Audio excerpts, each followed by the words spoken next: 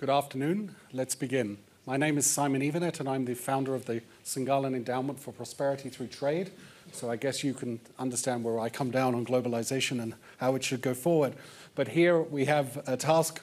The forum has asked us to explore the different ways in which global commerce is evolving. And I think one of the things I've noticed is that when you go to different geographies or you listen to people from different backgrounds, people see the evolution of international trade, finance, investment very differently. And I think what we need to be able to do in this panel is try and unpack this from a different perspective, drawn from both the public sector and the private sector. We have on this panel, we have 5 other speakers, and I will try and introduce them in turn. First, we have Minister Eden from Nigeria, the Finance Minister. Welcome. Second, we have Secretary General Greenspan, Rebecca from UNCTAD. Welcome. Then we have Jacob Stausholm, who is the CEO of Rio Tinto. Welcome. And then we also have Marcelo Claure, who's Vice Chair of Stein. I hope I've got that right. Sheen, that's right. And then lastly, but not least, we have President Lewis from the US Exim Bank. Welcome, Mrs. Lewis. Very good. So our job has been broken down into the following 3 parts. We are often told that the world trading system is fragmenting and that this is a very bad thing. I think the first thing we want to do is to explore whether there are any upsides or downsides to fragmentation. Is it all bad? Could there be opportunities here for certain countries or for certain firms or for certain sectors? Secondly, for the colleagues from the public sector, we could ask the question, how should countries position themselves in an era of fragmentation? And then to our colleagues in the private sector, how is fragmentation altering your operations? Is it making you rethink the strategy, fundamental corporate strategy of your organization? Help us understand how you're reacting to fragmentation. So these will be the first sort of questions. And then after each speaker, I will have a specific follow-up question for them. And then we will turn over to the audience. So let's begin then with Minister Eden. Please, your introductory remarks. Thank you very much, Simon. I think we now have, as you say, fragmentation of the world trading system. We all know the gains from international trade. And basically, as a result of COVID and all the other sort of trouble spots that we have in the world now, we do have a pushback from globalization and what I would call a regionalization of trade and trading blocks. And one of the most important for us in Africa, of course, is the Africa Continental Free Trade Area Agreement in 2019. That is 1.3 billion people and is worth about $3.5 trillion.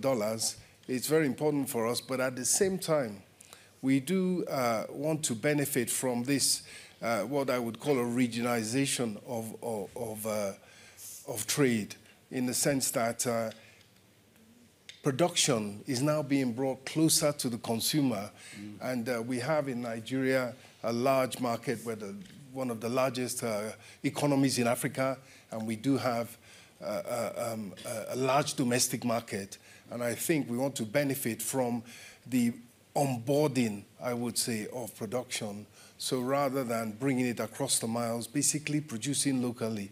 And so I'm speaking to foreign direct investment. We see that within the context of what's going on now, our push for development is through foreign direct investment. And we think this is a good time for that, notwithstanding that we do have a regional customs union, a regional tariff area, which is the African Continental Free Trade Area. So thank you for bringing in the regional perspective, because I was going to follow up with you about this. But since you mentioned the critical importance of FDI, what are you doing differently in terms of attracting FDI than you might have done in the past, now that we're in this era of fragmentation?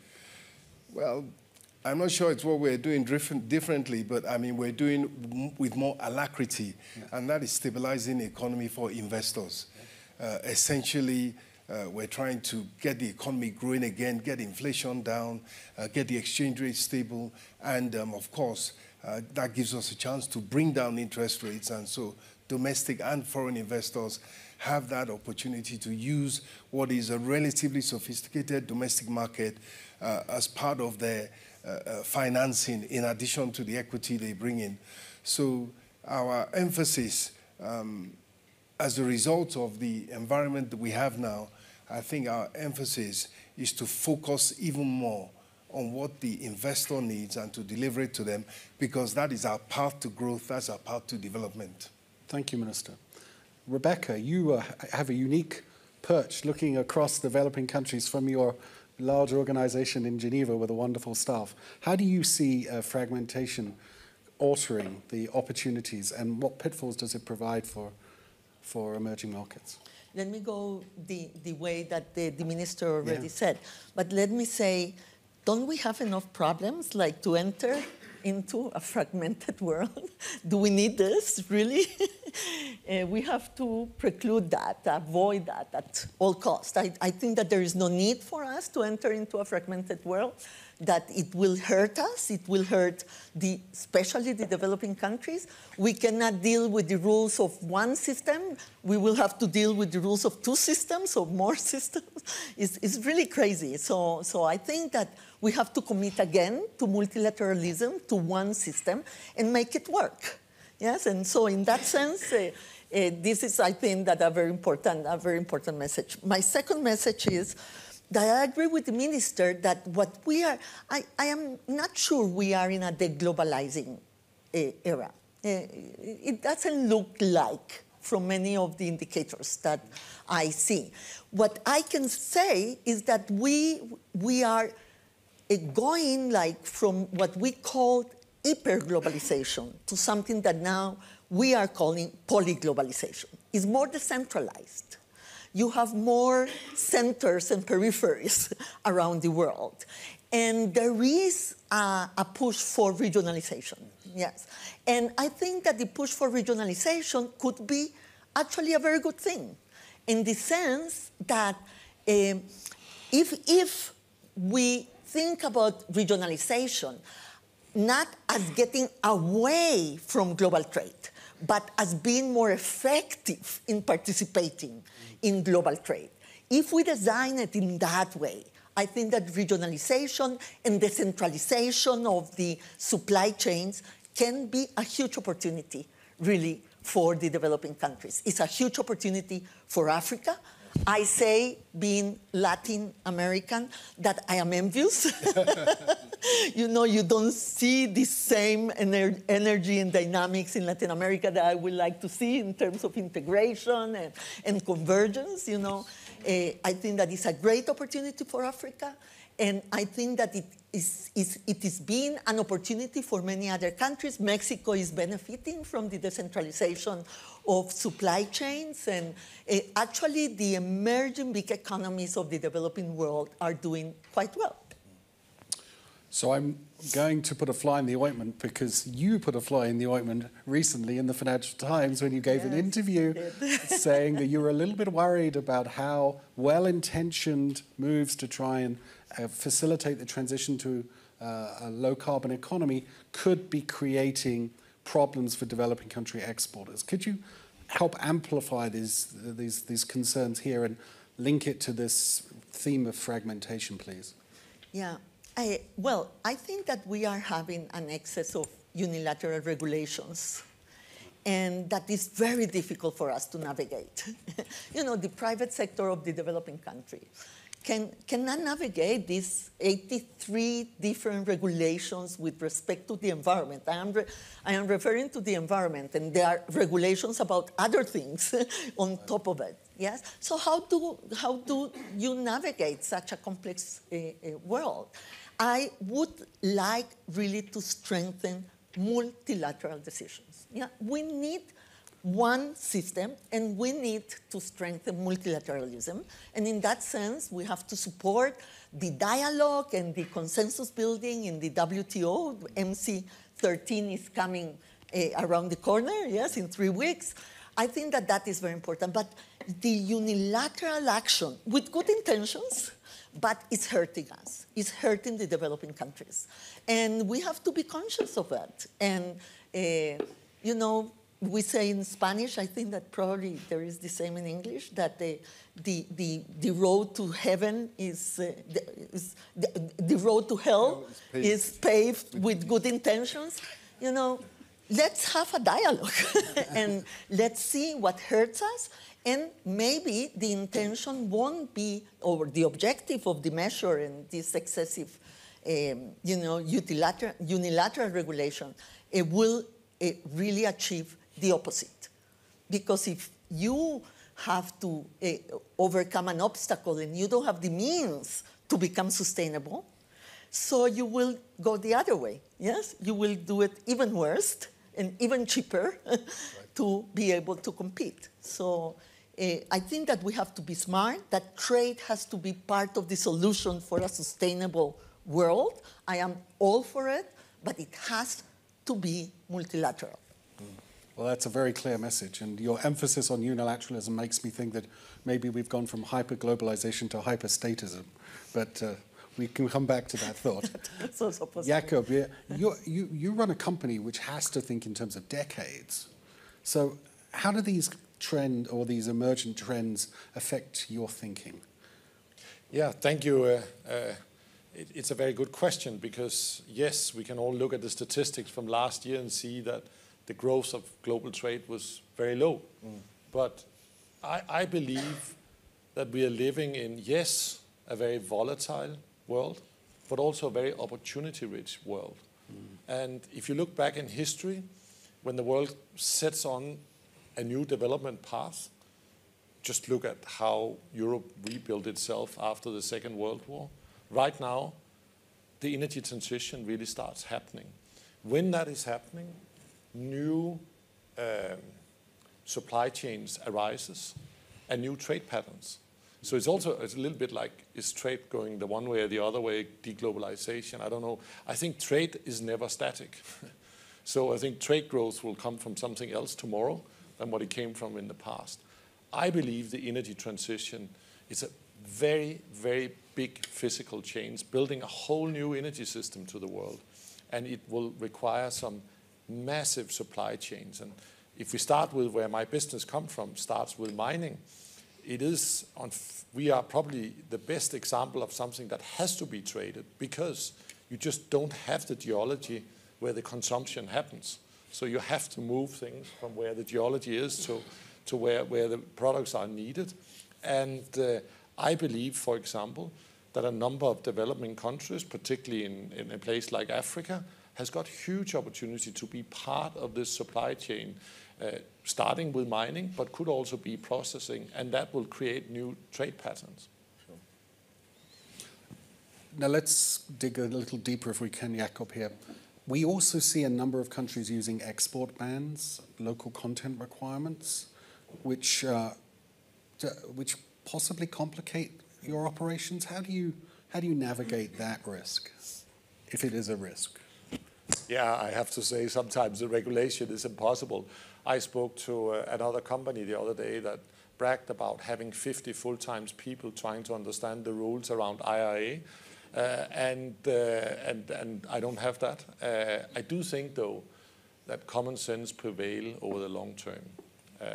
And I do think that what I was talking about, there is a mega trend around the energy transition, and then there's a little bit about where can you source battery materials to in a couple of years, etc. But it doesn't change the overall direction. But I do think there's a lot of inefficiency coming in when there's too much regulation.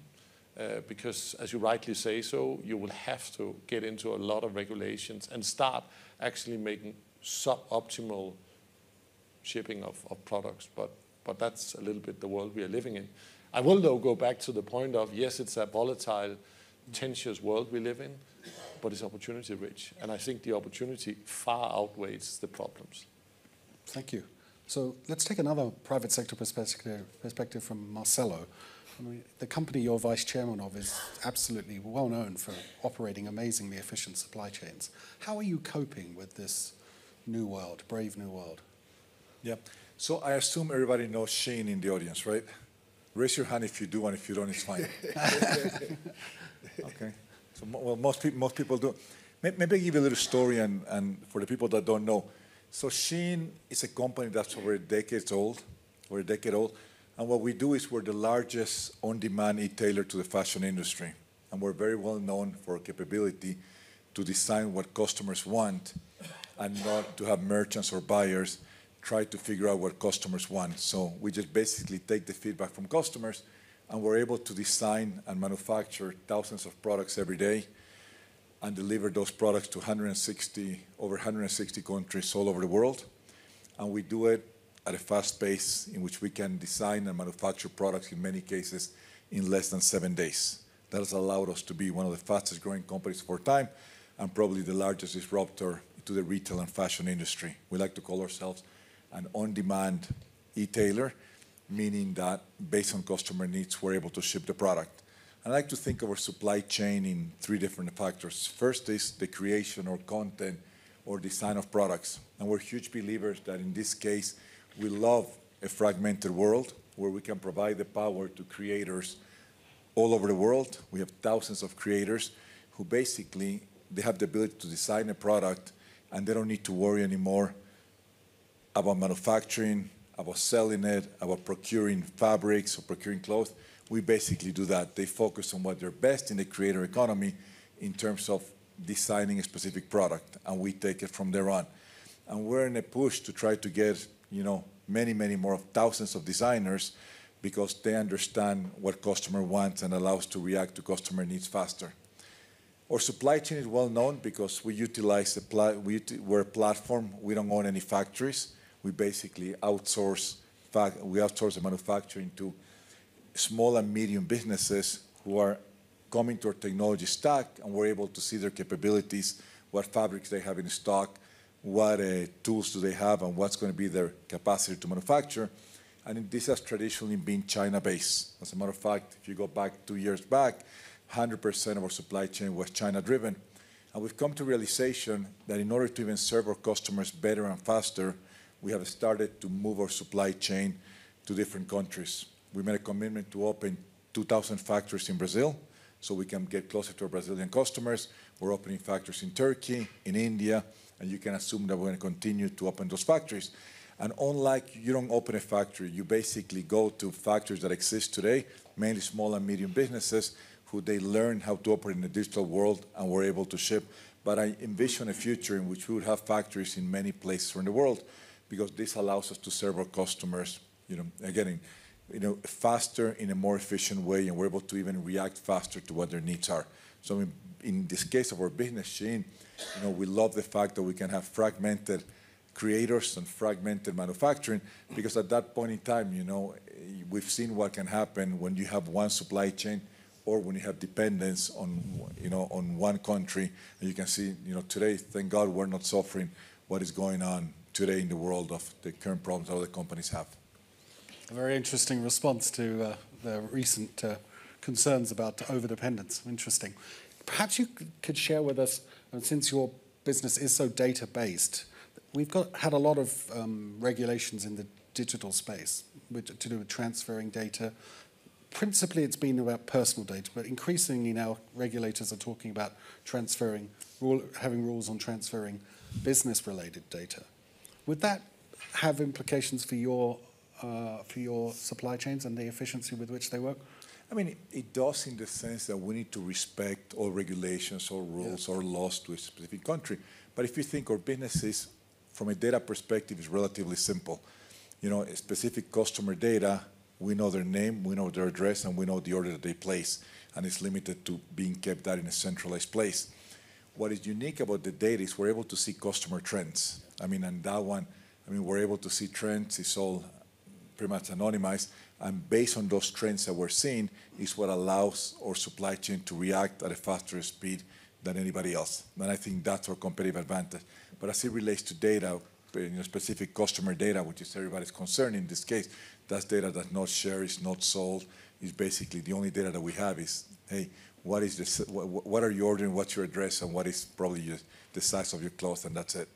Okay, thank you. President Lewis, you're tasked with helping American exporters and firms make the most of this fragmenting world. How is your view of the role of the Exim Bank changing under these circumstances? Well, first of all, it has definitely changed tremendously, and I think it started in 2019 when Congress reauthorized Exim and said that it wanted us to focus on 4 additional key areas. Exim is as an independent federal agency. We're open in all sectors, and we have a lending cap of about $135 billion, which was the largest Exim had ever been awarded by Congress. We've spent north of about 35 billion, and we have another 100 billion that we need to deploy. The 4 areas that Congress said they wanted us to work on was, to focus on was small business. So it's interesting to hear him talk about what he's doing and getting closer to his customer, because we know those are going to be a lot of small businesses that can help fuel the workforce, the work that they're going to be doing. They asked us to make more financing available in sub-Saharan Africa. They asked us to make more financing available in the transformational export areas, everything from the semiconductors, AI, quantum computing, and the like. And then they asked us to make more financing available in the renewable energy efficiency, energy storage space. I put those out there because what we have seen over the last several years, and it's starting out even in 2024 the same, the trend is when we are working with other export credit agencies, these are the same priorities that they have. So things may be fragmented, but when countries that we're working with want to band together, these are just some of the high priority sectors that they're focusing on, or high priority whether it's from a regional or a sectorial basis. When you say over the last 2023, we signed over 20 co-financing agreements. We signed 7 memorandums of understanding. And that was with everyone from APEC countries, G7, G20, those in the Indo-Pacific and the like. What we're finding out is that the collaboration, whether it's bilaterally or multilaterally, is really what our watchword going forward is. No one wants to go it alone. If you're going to be investing in some of these these new technologies, if you're going to be investing in regions that may be a little bit more risky, people want to spread the risk. And the way they want to do that is they want to band and go together. But we also know that one government agency can't do it alone. That's why we work in a whole of government perspective, whereby whether it is our development agency, our trade agency, our commerce department, and Exim, all of us working together in order to support American businesses, but also the foreign buyers who want to purchase the goods and services of the U.S. The other thing is that Exim is a jobs agency. So when we're out here talking with our counterparts and we're out here talking with different ministries, everyone is concerned about their workforce. Everyone is concerned about the future. So we can't just talk about the jobs we want to create in the U.S. We really have to be talking about the commonality and the values that we all share in order to push our economies forward so that we can all continue to grow. And that's why we have to talk about whether it's jobs in whether it's north, south, east, or west. We have to talk about the jobs that we're creating in each other's country. So thanks for that overview. And it's interesting you say one of the 4 priorities is trying to support exports and integration in sub-Saharan Africa. And since we have the minister here, maybe you could help us understand how you're doing that, how you're fulfilling that congressional mandate. Well, actually, with very good news to share at the end of this year. One of the things, we funded one of the largest solar deals that Exim had ever done in our history. It was $907 million in Angola. That was a project that came to us through the private sector, but definitely supported and very much a part of the sovereign government. And so it really was, we saw a very big public-private partnership on a very bankable project. And so when funding that level of a transaction sent a signal to the market, one, that we were in the market, but also that we had the ability to fund transactions of that size in sub-Saharan Africa. We've had a long history at XM of working in sub-Saharan Africa, but in this particular instance, it went a long way for our mandate to have a focus, for us to have a focus on it, but also when the G7 leaders met and President Biden met with them, and they talked about the funding of infrastructure projects. One of the things that was very critical was of the 4 pillars, whether it was gender and digital and healthcare, health services and biomedical, but also renewables. And so to be able to have our own congressional mandate be pointed directly at us to do more in countries in sub-Saharan Africa, also having G7 leaders, as well as in so many of these other countries that we have visited, are now trying to have a big focus on doing the work in sub-Saharan Africa, and they don't want to go alone. Everybody wants to learn and understand how to do these transactions, and they want to be right there in partnership with the African country in order to do them. Well, maybe the Minister, you could help us understand about how these partnerships play out as seen from your perspective and the development priorities of Nigeria. Thanks very much, Simon. And that was very good news. But I think that really I align with Jacob that it is opportunity that we are facing. And I think the road to heaven for us is paved with multilateralism and fragmentation, because it's in the regionalization of the supply chains that we now get a chance to produce more domestically. And, at the end of the day, we do, for instance, as the Africa Continental Free Trade Area, we are looking to grow from $3.5 trillion now in terms of the size of those economies to $29 trillion by 2050. So that is a path to victory for us, so to speak. But at the same time, we want to build globally competitive economies. And for that, we do need the interaction. We do need the access to markets. I know AGOA has helped in that area. And then we need that investment, like you said, the investment in infrastructure, roads, rail, power, solar power, which is the way to go these days. Not only is it cleaner, but as we've heard, it's cheaper. So that's the best way to go. But I think, so it's the best of both worlds has for us what we need to move forward. And of course, we have to be in a hurry. The populations are growing very fast, and we do need to grow and reduce poverty. And I think the opportunity is there, both across the multilateral sphere and what we can do for ourselves within the region. So it's the best of both worlds that we are looking for. And I'm encouraged, and I hope that Shin will come and invest in Nigeria, in Africa, to further strengthen their offering and reduce the risk of their supply chain disruptions. Thank you. I'm sure that's an invitation there for you, Marcelo. He nodded. Yeah, he got it. Yeah, Jacob, please. Just a quick comment, Minister. It's highly relevant to say this "and" thing, because the one thing takes the other. So a very good example, in the recent weeks, you might have read that Rio Tinto with Chinese partners are developing a major iron ore project in Guinea. And that iron ore mine cannot be developed without building infrastructure, 650 kilometers of rail and a port. But that port and that rail will be multi-purpose usage. So first of all, you create a global supply chain that actually very high grade that can reduce the carbon footprint of doing steel. But secondly, it will give a lot of secondary business. So for me, that is an example of an "and." Yes. Please, Rebecca. Yeah. Maybe a reflection. I realize that we are using the word fragmentation in different ways.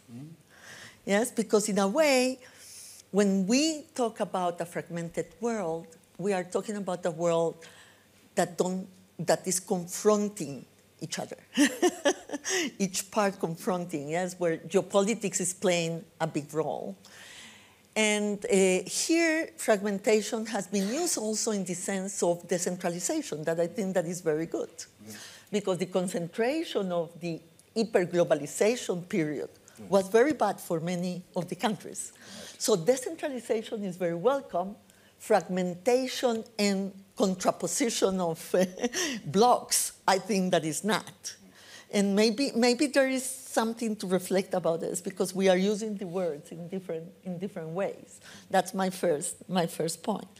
My second point is that this is a bit to see the private sector, yes, investing and much more optimistic. The question really for us is how to scale up. And when we look at the big numbers, at the aggregate numbers, if we look at growth, if we look at trade, and if we look at investment, yes, growth is low in the world. Now, it's lower, it's not bad for the big emerging economies. It's not bad for the US and not so good for Europe, but it's a resilient area. But the rest of the world is not doing well. Yes, that's why we talk a little bit about the rich, the big, and the rest. And when we disaggregate the numbers, yes, then you get not such a good picture, because the rest of the world really needs a dynamic trade system and a dynamic investment system. And they are not getting that. Trade is not growing at the pace that it was growing before. It's not the engine of growth of the economy. Services doing much better than commodities. At least in value, they are not.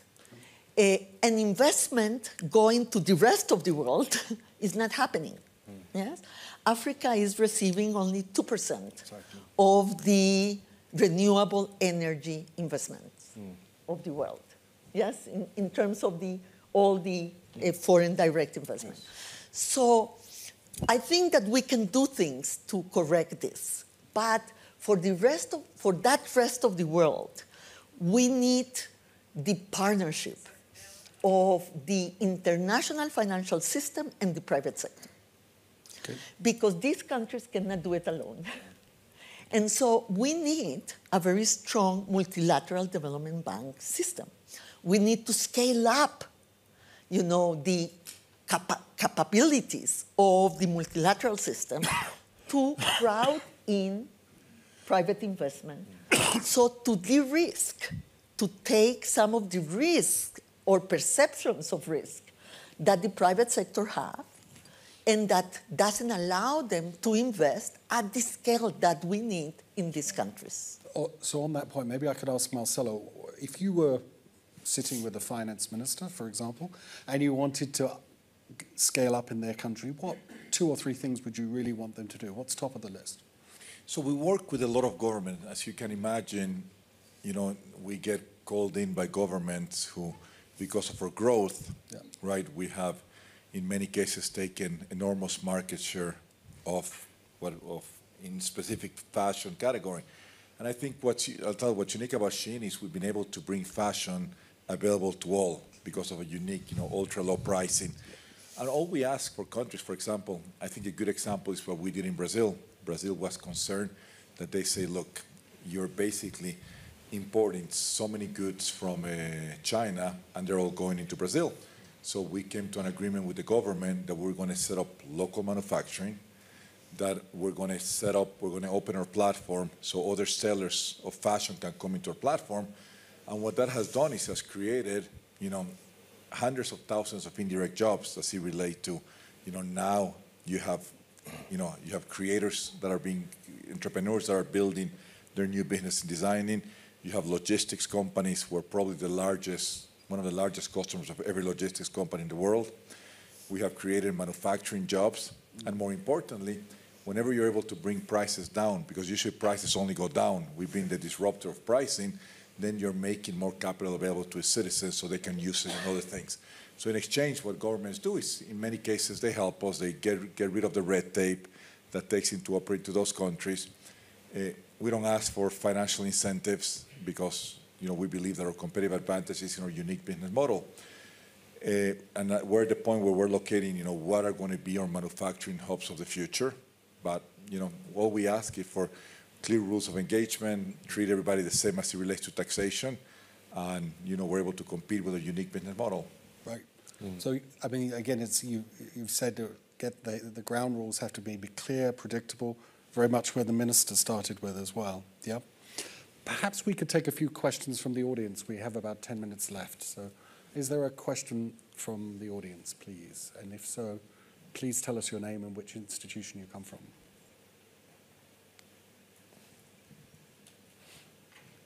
No. Shy crowd. Shy crowd. All right. I think Retta Jo wanted to come back. Well, you asked the question about when you're sitting with the ministers of finance, or what are the things that we're looking at? We're looking at prioritization. We need them to prioritize, and they have done that. Because you have so many different ministries that have their projects that they want to get done. But when it has come from the Minister of Finance, they have come with the authority of the leadership. They've come with the authority also that they're getting ready to take these projects normally to their legislatures.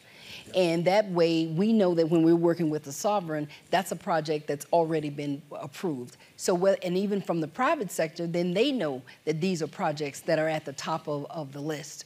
For anyone who wants to be an investor, or if anyone who wants to be a part of a particular project. And so I've definitely seen over these last year that has become a top priority for these governments. When they come into Washington or when we're at international meetings, the Minister of Finance is leading those conversations, especially when they're trying to talk about the type of financing that we have, because our financing is all demand-driven. That's what our portfolio is all about. We're receiving an application one at a time. But at the end of the day, we need to receive the application. We need to understand the interests of the individual government, so that we can talk about the tools that we may have in order to help get projects off the ground. Great. Jakob, do you want to put anything else on the table before I come back to the minister and ask him what he's been hearing? No, but look, I think the minister already have said the right things. It's a number of other factors that sometimes holds back investments. It's actually not that much the friction in trade. Yeah. It is about basically creating that partnership where, we build together and we trust each other, and if there's problems, we help each other.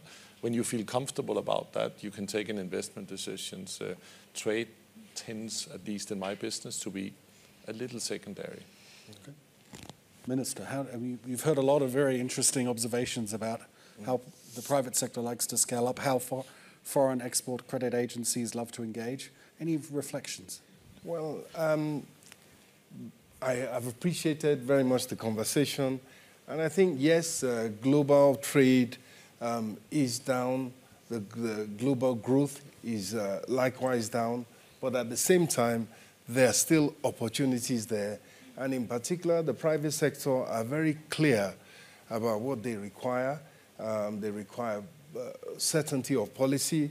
I know in our own case, we in Nigeria, what we've had to try and focus on is just giving that stability at the macro level. So you don't want the exchange rate moving all over the place all the time, and particularly downward, so you lose money.